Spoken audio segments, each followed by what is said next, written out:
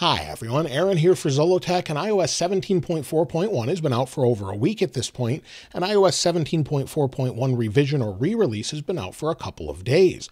There's even more to talk about since the iOS 17.4.1 is out, what's new video, and we'll talk about that as well as the overall experience, not just my experience, but your experience based off the YouTube community poll, where at the time of this video, there's an incredible 24,000 votes or more and 449 comments. I've read every single comment to determine what the overall experience is like, whether that's battery life, bugs, and more.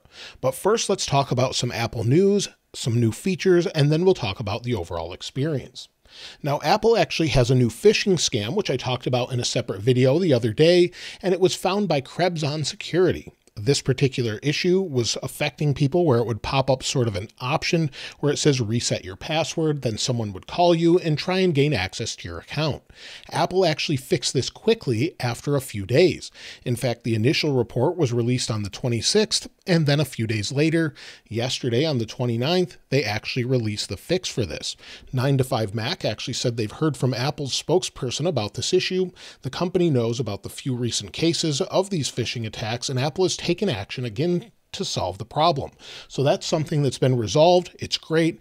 Apple did a great job here, and it's well done. So I'm glad to see that they actually did this, and it's really great for those that were affected by it. So thankfully, we shouldn't have to have an issue with this, and probably we won't need a separate update to fix this as well.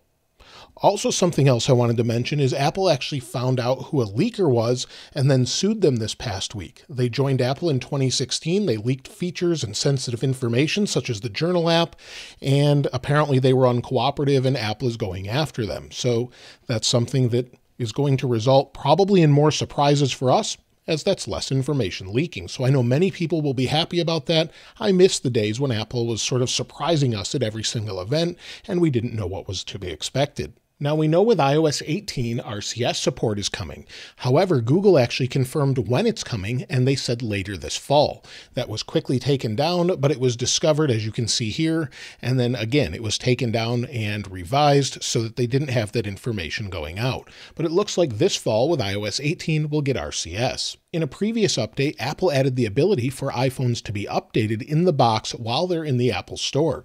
This makes sure that your phone is up to date. You won't have to do this while you're setting it up, and Apple can just place this in a machine that sort of updates it over the air. You can see this as Mac Rumors got a first look at it, and it looks something like this, where it can sort of talk to them, update them, and make sure they're at the recent versions. So this is a great update and something I think we'll see with the next iPhones when they're released, or if you're picking one up soon, you should have a newer version on it. Apple launched a new website for developers as well this week to allow them to learn to code a little bit better with Swift. So it's a whole new updated website where it says get started. Develop in Swift tutorials are a great first step toward a career in app development using Xcode, Swift, and Swift UI. So if you wanted to learn about that, this is available. I'll link it in the description. It's great to see them keep giving more and more information. We saw this with devices previously. Now we're seeing it with development as well. Now, as far as new features this week, well, there's something to talk about with iOS 17.4. Apple previously updated different devices, not just the iPhone 15, to allow for Qi 2 wireless charging to comply with that new standard. Now it looks like it's moved over to the iPhone 12 models. So if you have a Qi 2 compatible charger, it will now charge at 15 watts when you place them on there, whether it's this Anker charger, a Belkin charger, or some others. So if you've actually got an iPhone 12 Pro or any of the 12s, with MagSafe wireless charging, this should now work properly, and you should be able to get the full 15 watts when charging. So that's a great new feature, and I'm glad to see they've added it. Another new feature, and I'm not sure when this was added, it was found by my friend Bram. He actually noticed that when you're playing a podcast, so maybe you were listening to this podcast, the Waveform podcast, and it's on your Apple Watch, it now tells you how much time is left. So you'll see here there's an hour and 20 minutes, and then it's counting down the seconds, and then it just faded away. So that's a nice new feature. I'm not sure exactly when it was added, maybe watchOS 10.4, but let me know if you noticed that as well. Now, as far as releases this week, we had iOS 17.4.1 revision or re-release. This is something Apple has done before with re-releases. However, I don't think they've done this at least in quite some time, where they only made it available on their website for developers or if you need to reinstall it.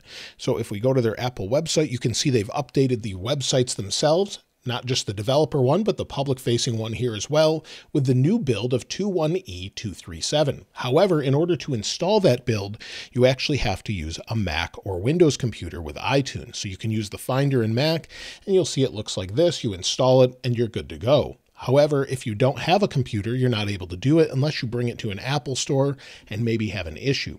They started signing iOS 17.3.1 again, and maybe that's why they released this, to fix issues with updating when people had boot loops, or possibly some issues with Face ID that I know some others have had. So it could resolve a few different issues. However, it looks like it's a little bit better for some people, and we'll talk about that in a moment.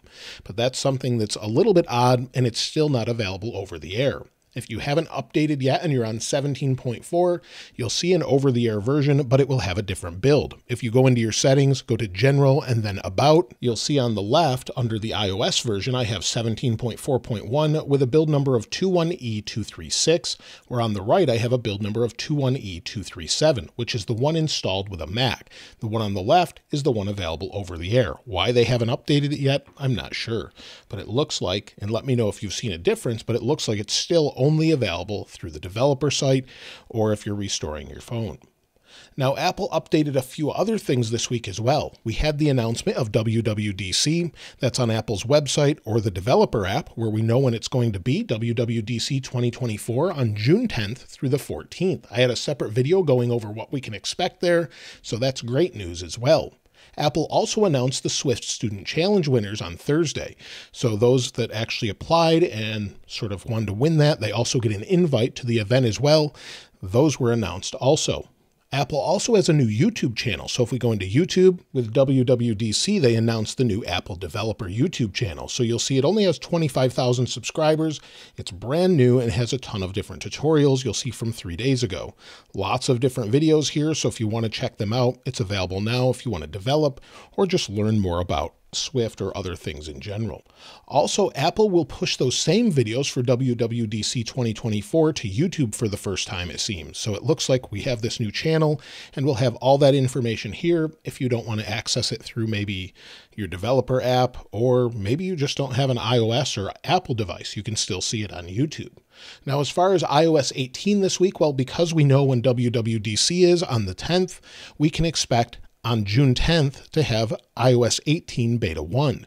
So on that day, typically an hour or so after the event or within that time frame, we'll get that release. And there's new information as far as what to expect. Some new information came out that Apple Maps could have a couple updates in the update, where it allows you to finally sort of figure out what you want to do as a route on your own, and also has topographical maps. Additionally, we heard that we'll be able to place icons wherever we want on the home screen, according to leakers. So we'll have to see if that's true, but we could have columns wherever we want with blank spaces, but I still expect there to be some sort of organization or snapping where it doesn't let you put it exactly where you want, but sort of makes it look organized, but a little bit different. So that's what I would expect among all the other things we've talked about already with iOS 18. Now, when it comes to the iPads, we're all waiting for iPads to be updated with the next Pro and Air models. It looks like we could get them in early May. Initially, many thought it would be this month on the 26th, but it looks like May is when it's going to release, early May, and I think that would coincide with iOS 17.5. This was according to Mark Gurman, and he actually said that iOS 17.5 Beta 1 is still in the works, planning to be sort of finished up this coming week. So we could finally see a beta, as it's been a very long time since we've actually had a new beta. So I would expect it this coming week, probably on Tuesday or Wednesday, but at this point, we just don't know 100%. But it seems to make sense that we would have it maybe on April 2nd or 3rd, with a release sometime in May to go along with those new iPads and other products. Apple continues to work on it. Of course, they're working on iOS 18 as well. Also, we could see in between here in iOS 17.4.2, maybe just to bring everyone up to speed with the previous re-release or revision, or something different completely. I thought maybe we'd need that with that security issue, but it looks like Apple's fixed that. As far as iOS 17.5, I've mentioned before, where we could have some updates to maybe the podcast widget, where it matches the background like it did in some of the earlier betas of iOS 17.4, possibly updates to Safari, the clock, and more, as well as SharePlay for maybe your HomePod and Apple TV. All of those things hopefully are expected. As far as iOS 17.4.1 revision or re-release, or just the regular release in general, I'll specify which one, but in general, most people say that it's fixed a lot of issues. The alarm going off in the morning is fixed for me. I haven't had an issue since installing the first version of iOS 17.4.1. Many people say AirPods connectivity seems to be improved for most. We'll give it a second, see if it connects here. But with all these devices, sometimes it takes a little bit, and it looks like, well, I guess it's not, but my battery's not dead here, and it connected to this iPhone first, so that's great, and I'm happy to see that. Other things that are working well, AirDrop seems to be working just fine, so if I AirDrop it maybe to the 15 Pro Max right here, let's see if it AirDrops without a problem. Both of them are on 17.4.1, it AirDropped, and there it is. Also, it seems that it's fixed some stutters with the revision version. So people were having little stutters or sort of micro lag throughout. It seems like those are fixed. The dimming bug, however, is not fixed for me. So you'll see the wallpaper dimming bug, again, is not 100% fixed. It sort of desaturates on its own. As far as security updates, I wanted to mention those before we talk about the remaining bugs, but if we go in here, the security updates have been updated with 2 security updates for iOS 17.4.1.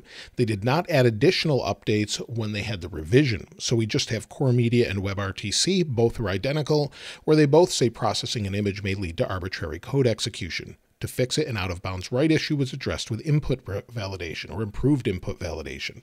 Both of those are fixed. On this update, nothing additional for 17.4.1 revision. As far as remaining bugs, well, notifications for some apps are not showing, such as Twitter, or they're very slow. However, that could be just due to the app, X, or Twitter in general. Not really sure. There's been a couple reports of people trying to install iOS 17.4.1 revision, and they've actually had their install crash or sort of brick their phones, where they had to restore the phone altogether and start over or restore from a backup. I actually had an issue where it was giving me an error at first, but I rebooted the phone and it seemed to fix it. So right now I'm not really having any issues. Also, the scrolling bug is still there. If we go into photos, if I go into a video I've recorded and I scroll, you'll see it still stutters as I scroll through. It's not smooth. So as I move it, it just sort of jumps around altogether. I'm not sure why that does that, but they haven't fixed that yet. Also, that bug for editing on standby mode appears to still be there. So if we have our iPhone, maybe on a charger here wirelessly, we shut off the display, give it a second here to go into standby mode. Once it's in standby mode, if we press and hold, if you've changed the background, it doesn't let you edit it, even with this latest update. So if I swipe through, maybe to this clock, press and hold, tap on it, it doesn't do anything. I can't edit it. This is a bug that's pretty annoying. It's not really the end of the day for it, but you can't change the colors or anything else since it's stuck. So unfortunately, they haven't fixed that yet. Also, the volume slider bug came back for some people. So for some people, it returned, not just on the revision, but just in general. And I've heard about the Files app being a problem for one person. So I'm not sure if that's widespread. It's been fine for me, but let me know if you have an issue in the comments below. As far as overall connectivity, I haven't really heard any issues this week, but there were some issues last week where that seemed to be related to cell carriers around the nation. So far, it seems to be pretty solid for most. Not 100% depending on who your carrier is, but I even have better signal tonight, and I typically have 1 bar where I am right now. So it looks to be a little bit better for me. It's been working as expected. As far as camera improvements, I haven't noticed anything. I did hear of a bug for some people where sometimes if you'd rotate like this, it would sort of black out the screen if you were in portrait, but it seems to be pretty good here. And here's a few samples like I do every week to give you an idea of what it looks like. I don't think they've really changed anything. It looks pretty good overall. So let me know if you've experienced any differences with the camera or any changes whatsoever. As far as overall performance, well, most people report it's quite good with 17.4.1. Not just the revised version, but overall it seems to be very smooth with the exception of one phone, and that seems to be older iPhone XRs. I've heard some people say that they've had some issues there, but with iPhones such as the iPhone 11 scrolling, if we just go back to home on both, scroll up, things are nice and smooth. Most people report good performance, and with the revised version, for some reason, again, it takes care of some of those micro stutters that some were having. As far as overall heat, well, this is mixed depending on who you ask, but with the revision version, Almost every single person says that it's fixed any issues they've had with the overall heat. It's stayed nice and cool. It hasn't been overly hot. They can use it while it's charging and it's not super hot. And I've noticed the same with this phone today with 17.4.1. So it seems to stay nice and cool and much cooler than it did before. However, let's take a look with the thermal camera since we have the previous version, but keep in mind this was actually sitting there doing nothing and this one was on. So it is a little bit warmer. So you'll see we're at about 88 degrees Fahrenheit or 89 degrees. And then on the one that I haven't been using with the non-revised version, we're at about 83 degrees Fahrenheit. And again, in Celsius, we're at about 31.8 degrees or 32 degrees Celsius. And then on the one I haven't been using, 28.7 degrees Celsius. So overall, again, it's not super hot to the touch or anything. It feels nice and cool, and it's well within what it should be, especially just from me holding it. Of course, it's going to warm up. As far as the overall benchmarks, let's take a look at those. If we go into Geekbench 6, you'll see we have 2,939 for single core, 7,131 for multi-core. This is actually a little bit lower than what I had the other day, and I ran it earlier when I was charging, and that was probably not a good idea, so it was a little bit lower as it was warm. But again, it's slightly lower. It's well within what it should be, within a few hundred anyway. As far as the overall battery life, let's go ahead and take a look at that. And it's improved for most people on the revision. It depends who you ask, though. If we go into battery health, you'll see I'm down to 99%, and I have 146 cycles. You can see all the additional details here with Coconut battery on the Mac.